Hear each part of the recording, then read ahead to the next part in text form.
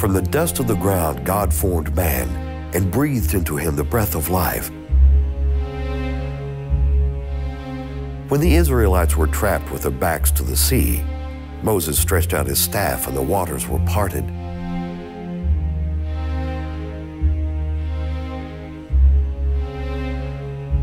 Samson struck down 1,000 oppressors of Israel with the jawbone of a donkey.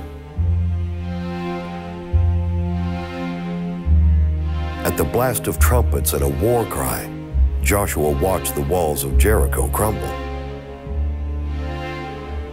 With torches and empty jars, Gideon and 300 men defeated an army of 100,000.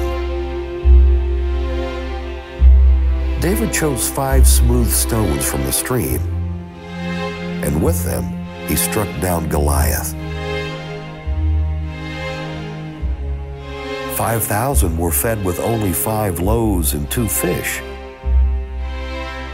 If God can use such small things to change the course of history, certainly He can use you.